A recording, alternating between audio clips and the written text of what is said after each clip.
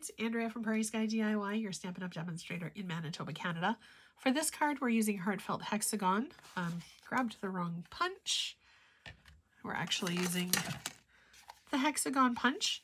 And the paper that I'm featuring for this one is Perennial Lavendar. So we'll just do a quick flip through the paper pack. I've already got my sheet selected here. This is a really lovely watercolor type botanical. It's so pretty. And I love that it's got sort of that mottled handmade paper background. It's gorgeous. So let's jump right in on the card. The back of every paper pack, got a dimensional back there, shows the coordinating colors. For this one, I have chosen to use Crumb Cake as my card base and Lost Lagoon as my accent piece. So we're just going to go ahead and cut our paper to 5.5 and score it at 4 1/4. I've really been stepping away from the basic white card bases lately. So we've got this. Actually, I do need to change my trimming blade. So I will do a quick demo on how to do that. The trimming blades come in a pack of 4. And there's a little indent area on the paper trimmer. So all you have to do is pull it up and out. And then just put that in that container for now. I like to do a little bit of a wrap around with tape or something to protect that edge, because even though it is dull, it is still pretty sharp.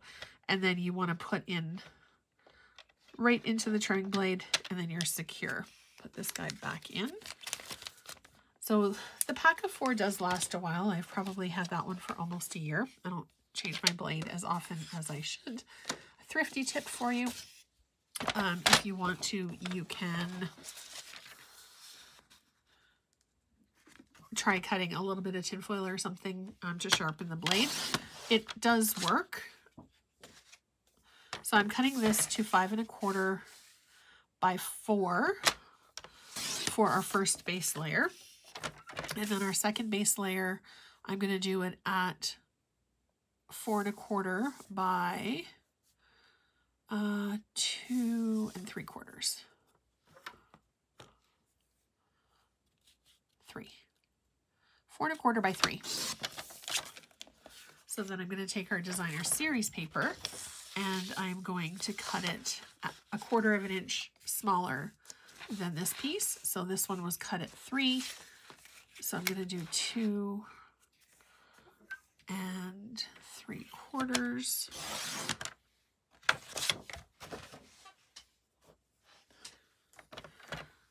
And I think I'm going to do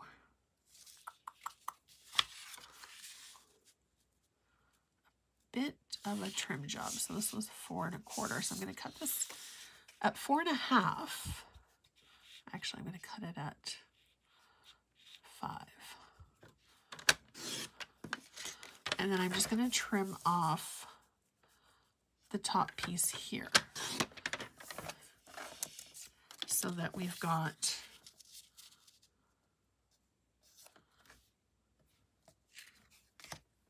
a nice little frame. And put that back in the paper pack when I am done. All right, so now we're going to start our assembly. Grab our bone folder.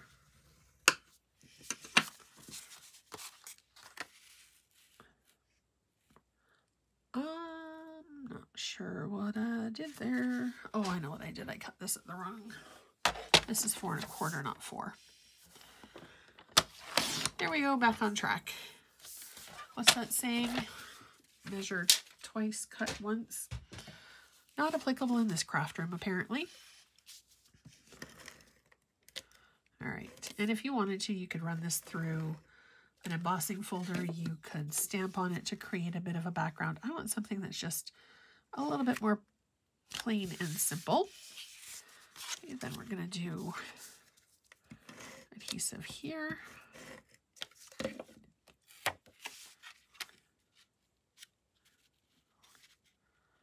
Aim for center.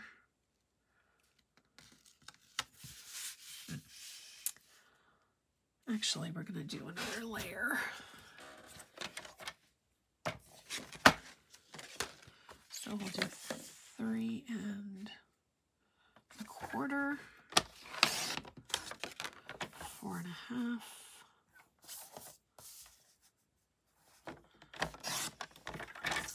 I flipped this around so that the rough edge would not be part of my card.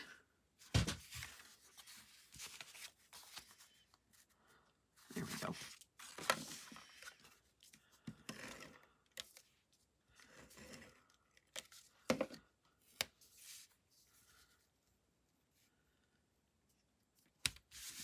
All right, so a little bit of designer series paper can really take you a long way. I'm just going to do, I was going to pop it up on dimensionals, but I'm just going to do a flat lay here. And roughly center of the card. Now we've got our punch, we've got our stamp. I was going to do sending lots of hug your way, but I think I'm going to do, I hope your day is filled with joy. Now, where did my stamp block go?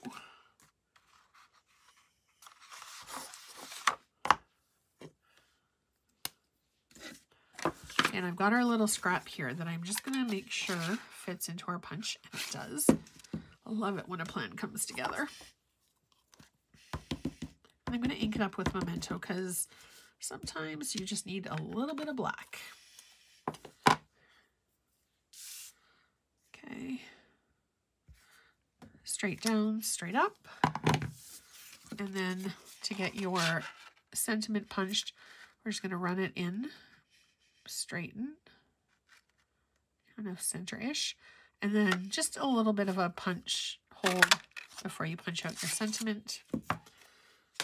Off to the scrap bin with you.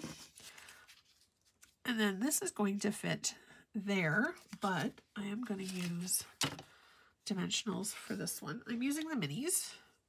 You can use the regular size. You can even use the outside bit of your dimensionals when they start to run out.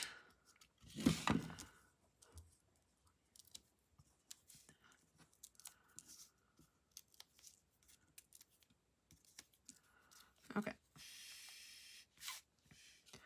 So we've got a nice little blank space right there. So we're going to put our sentiment exactly there.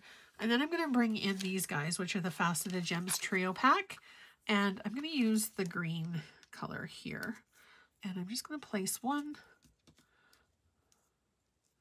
on each side just to kind of finish it off a little bit. There's dark silver, light silver, and a green tint. Those back into the packaging. And there's our card featuring the heartfelt hexagons. Thanks so much for watching. I'll be back soon.